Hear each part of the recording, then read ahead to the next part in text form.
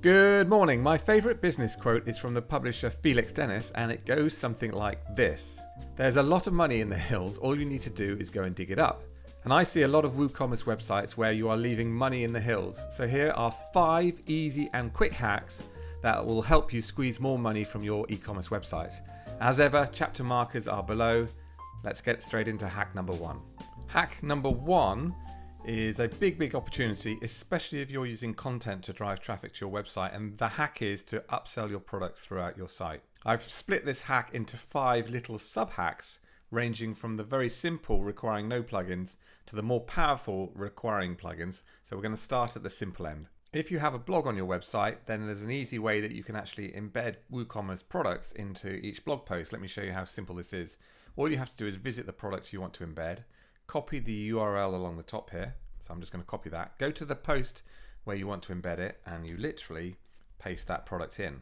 And what's nice about this, it brings in the product information dynamically. So it brings in the product title, the image. It also has a little buy now button and a read more. If you want to make that product pop out a bit more on that post page, then there's a simple way to do it. What we're going to do is we're going to turn it into a group block and apply a background color to it. So I'm going to select the block itself. Then over here, I can click on the list view and click group, or I can click this little icon up here and click group. That'll basically put that embed, that product, into a group. Now over on the right here, I can actually change the background color or add a background gradient. Let me just add a background color. I can also add a bit of extra padding to it down here as well. It just makes it pop a bit more.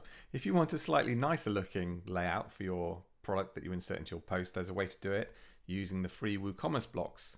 This comes with WooCommerce now. It's a whole bunch of blocks that they provide you. They're down here, and you've got different layouts. I'm actually just going to show you probably the nicest one for this, for what we want to achieve here, which is the featured product block, which is this one here. You basically bring it in here, and then you choose one of your products, and it creates this nice layout for you like so. So it brings in the product title, but it uses the background image automatically, and it has a nice shop now button here as well. If you want an even more fancy layout to showcase your products, then you could use the flipbook block from our storefront blocks library of blocks. It's very simple to use. You just drag it into your post, and it's going to bring in your products in this lovely flipbook. You can choose which products to show over here on the right, so you can select which products you want to show just from this little drop down here, and you can change the order of them as well. It's really up to you which ones you show. Pick a few here and see how this works. You can also filter these by category as well. There we go. Let me just update this and let's go and look at it. And then that just appears within the post, and your users can then just scroll through them like that, but it's got this beautiful little book effect going on. If you want to automate the entire process so you don't have to manually insert these products in every post, you can use a plugin like our block injector plugin to dynamically insert these in all your posts, or the post that you choose. Let me just quickly show you how it works. So I'm going to go add new. So I'm going to create a new layout using block injector, and then I'm going to tell that layout to appear in all my posts, and I'm going to put, in this instance, the flipbook block inside my layout. So I'm just going to add the flipbook block here. I'm not going to select which products to show in it. I'm just going to the default ones, but the important bit is in block injector here. I can say, right, I want to show this on all my posts, and then I can actually set the position within those posts. So I'm going to say, right, I want it to show after 3 blocks. And now that flipbook will show in all my posts, regardless of how many posts I've got. So if I have 1,000 posts, it's going to show in 1,000 posts. Here's my post that I've got. Let's check this one out. This is stock just in. See how that dynamically is in that post? It's not actually in the post itself. It's dynamically being injected into it. So when I go into the post, you see it's not there. Pretty whizzy, eh? If I go to another post, you'll see it's also in that post as well. But as I said, I could have targeted that by category as well if I wanted to. The 5th sub hack is the most powerful one and the cleverest. What happens is when somebody's viewing the products on your store, we're making a note of which products they're looking at. So I'm just clicking on a few products here as if I'm browsing this. And what happens is when they go and visit one of the posts, we're basically redisplaying those products back to them in the context of that post. And not just that post, any post that we decide to show it on. So in this instance, I set this to show on every single post. So if I go to any of these posts now, you see how we're redisplaying the products we've actually gone to look at. If we go and look at some more products, let's look at this, this brown shoe down here, and then go back to any post, we'll display that brown shoe. So this is fantastically powerful because you're redisplaying the products that they're interested in the context of your website. So they're more likely to purchase it and click on it and buy it from you. Let me just quickly show you how we set this up. We use 2 plugins for this actually. We use block injector to dynamically inject a block into a location, in this case all posts after 2 blocks. And then we're using our Storefront Blocks plugin to bring in recently viewed products. So if I go to the block here, you can see all we've done is select our recently viewed option down here. The other beauty about this is we can choose any layout, so we can have the flip bringing in the recently viewed products or a nice masonry. Right, the second major hack is to create landing pages. Now I put here for your most popular products, but actually you could also do this for the products that aren't selling as well as you think they might be, because the more control you have over the layout of these key product pages, the more conversions you should have. That's the idea.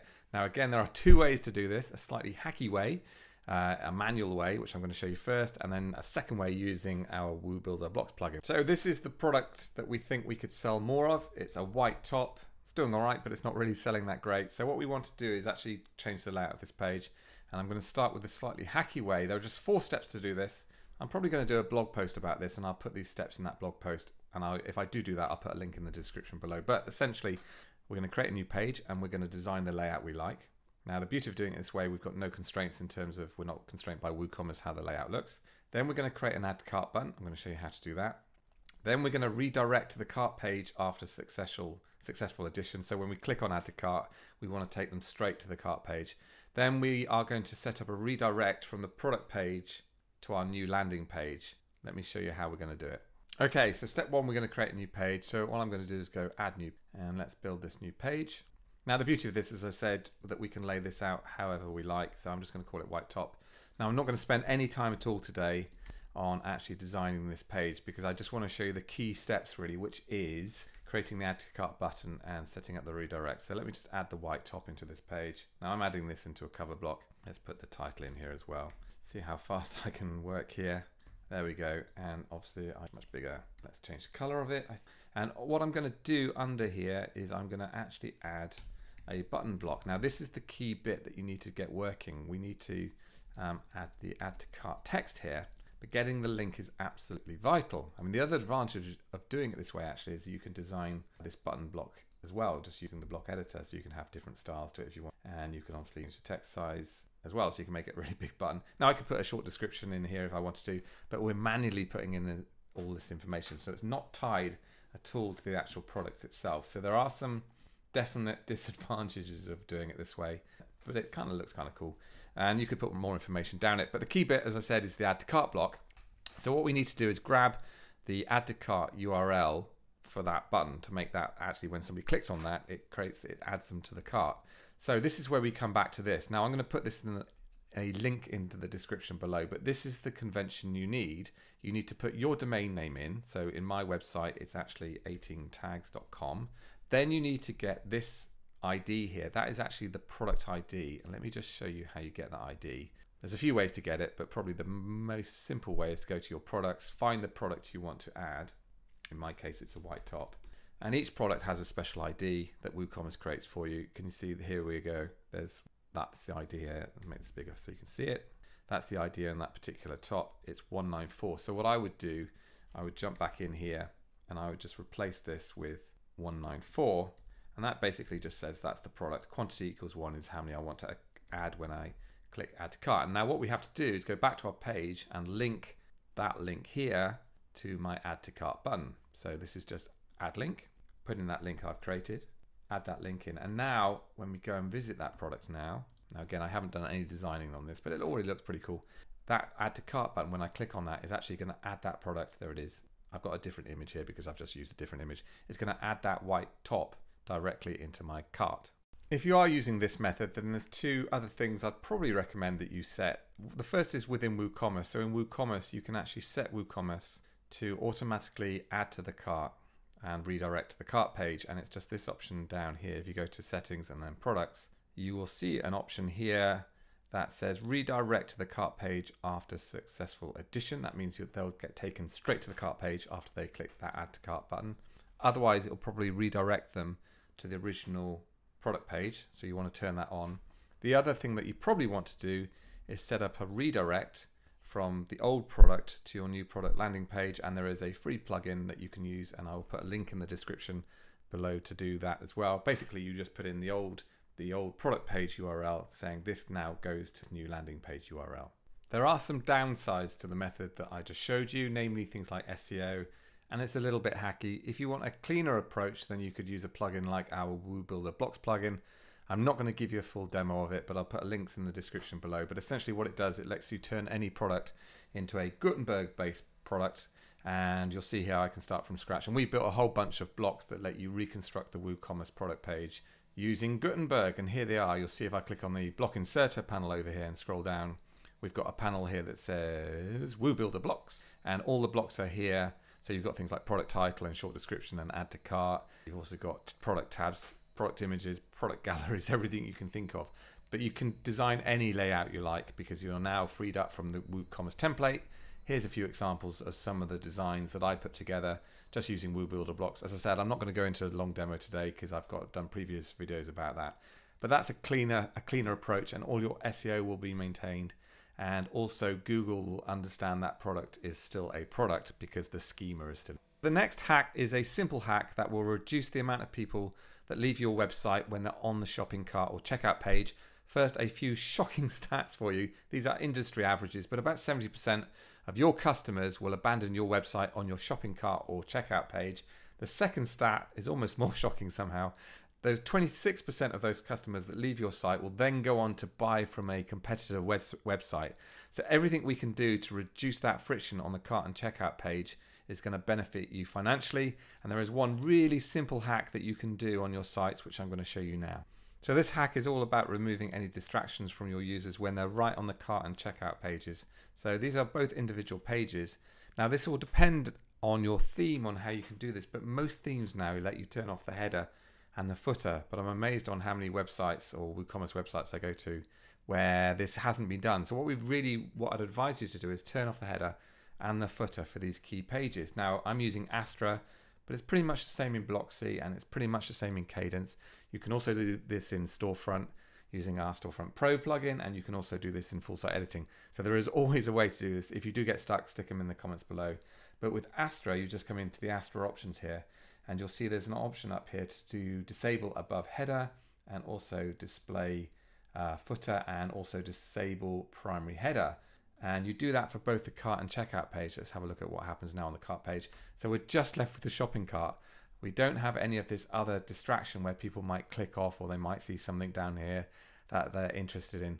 We just want them to focus on carrying on with the purchase. This next hack is all about improving your main shop page. Now this may not be quite possible for you yet if you're using a traditional theme, but I wanted to show you this because it gives you a glimpse of what's going to be possible very soon for you if you're using WooCommerce. Here's a customized shop page that I've customized. You will be able to do this in the future just using full site editing. Let me show you how I've done this, because now in WooCommerce, if you are using a full site editing theme, there is actually a shop page. It's not called shop page though, so it's a little bit confusing. So this is why I wanted to show you this. It's actually called the product archive page, but that fundamentally is your shop page. And the beauty of this is you can now lay this out however you like. So you could have left this alone, it would show the normal WooCommerce grid, but now you can use any blocks that you like to design this page. So you could use the free WooCommerce blocks if you wanted to.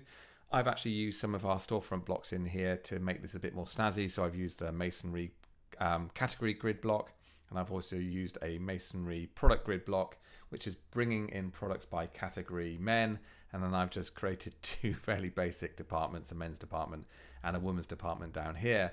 And it looks really stunning when you go and look at it. Let's go and have a look at the actual shop page. And of course, the better your shop page, the more products you're going to sell, and it'll let you stand out from your competitive. So here's the shop page on this site. Looks really, really beautiful. And the final hack today actually came from one of my subscribers on YouTube. I think it's genius actually. So they have the issue that they have a customer where their products are ranking really well in Google, but they're out of stock. So when customers land on that product, they just leave the page and go away. So they had the idea, could they actually display a sign-up box on that product page itself right at the top, maybe where the short description is, that says something like join our email list and we'll let you know when this product is back in stock. So let's see how we do that. So you could probably find a way to code this for free without any plugins, but it was getting a little bit tricky when I was trying to work out a tutorial for you. So by far the easiest way is just to use two plugins. We're going to use a forms plugin to actually have the form, and we're going to use our block injector plugin to inject that form dynamically into all products that are out of stock. I've actually already created one for speed here. So in block injector, I've actually created the form using WP Forms, but you could use Gravity Forms, you could use Ninja Forms, any forms will do here. And I've just created a very simple form where all we're asking for is the email. And in Block Injector, I've added that form and a bit of text. The other cool thing that I've done here is added this little bit of short code. So with Block Injector, we've added some dynamic content that you can bring into your layouts now that will dynamically pull information into that space. So in this case, because we're going to show this in a product, it's going to bring in the product title as a prefix before we actually have the sentence, and then we're going to have the form. Now the key bit in Block Injector, we've said, right, we only want to target all the products that are out of stock, and we're actually going to replace the product short description. We could have this appear above the product short description or below the short description or anywhere in that product page actually. I just think it's kind of cool to have it above the short description. And that's going to pull that form in just for the products that are out of stock. So let's go and check out a few products on our store that we can see whether this is actually working. So let's choose the out of stock product here, this anchor bracelet. And in here, we'll see the block has been dynamically injected with our words. And can you see how it's dynamically brought in the product title at the start of that sentence, and there's our WP form. But it's not going to show, that box will not show on any products that aren't out of stock. So let's go and look at one of those. See this one here, it doesn't show. So it's only targeting the products that are out of stock. So I think it's a fantastic way that you can utilize products that have good ranking, are driving traffic to your sites, but you don't want to lose them as customers. So I really hope you found those hacks useful. If you have your own hacks that you think I should include in a video, let me know in the comments below. If you found this video helpful, if you can hit that like button now, it would be amazing because it really helps spread the word of the channel. And also every time you do hit that like button, our cats get a little treat.